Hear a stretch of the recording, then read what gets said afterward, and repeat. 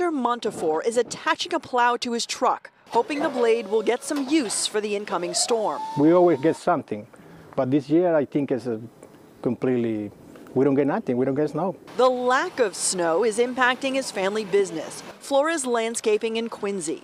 Hector's wife Ingrid helps run the company. He's always says, you know, you're the brain. Without you, I can't function. And I always say, no, you're the brain, because without you, I can't function. So we work together. We work together. Flores Landscaping has stayed busy this season with several contracts for salting properties, but those extra calls for snow removal are down. For small snow landscaping companies like ourselves, we depend on the actual snowfall that falls.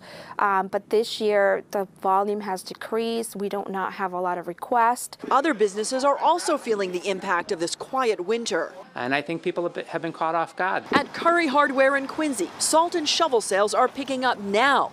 That's later in the season than usual because of the recent wintry mixed storms. People are buying the ice melt and the shovels, so it's been a little bit delayed, but it's still coming. With spring around the corner, Flores Landscaping will soon turn to its other business, but their winter services may not be done just yet. We hope that Mother Nature changes her mind and actually just gives us snow, but she's the only one who knows. She is the only one who knows.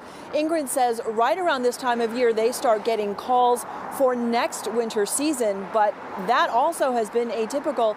They are not getting those calls either.